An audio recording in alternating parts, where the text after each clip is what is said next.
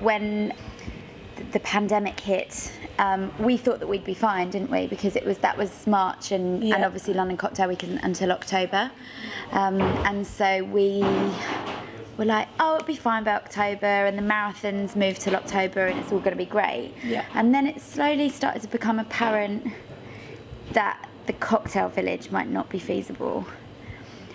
And then we thought, well, what's our purpose? And what became very clear quite quickly is that our purpose, because we're in this unique position that we speak to a lot of consumers and we speak to a lot of brands, and then we're the platform for all these bars, that actually we had a position that we could help the bars that we work with. So we spent quite a lot of time on the phone to people, actually, because we've been doing this a long time. Yeah, on Zoom. Been doing this a long time, so a lot of these people are just, they're friends really now, and so we phoned people up and said, how do you feel? Do you want to do this? Should we do it? Should we take a break? Should we pause?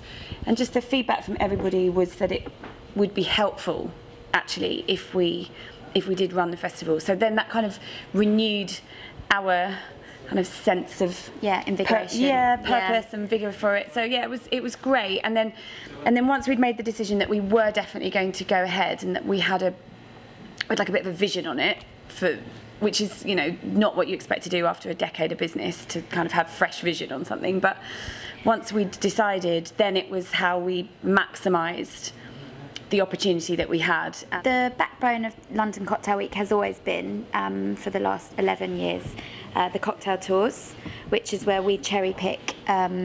Now, this year was about 250 of what we consider to be the best bars for cocktails in London, and all of those bars serve a signature cocktail for £6.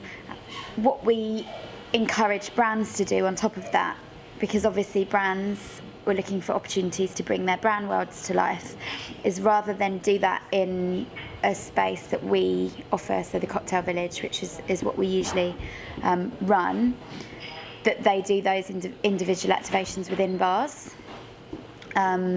So not only are they supporting the venues with a little bit of extra revenue, but they're creating another reason for consumers to go and visit.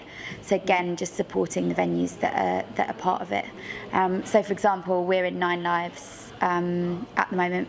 This is where we're sat, and 9 Lives every Tuesday have the green room with Tanqueray, where they have music and special drinks, and on a Monday they do masterclasses. But what we were trying to do is keep as much revenue as possible within our partner bars, because obviously being closed for just so long has just been so difficult for everybody. So we're just trying to be mindful.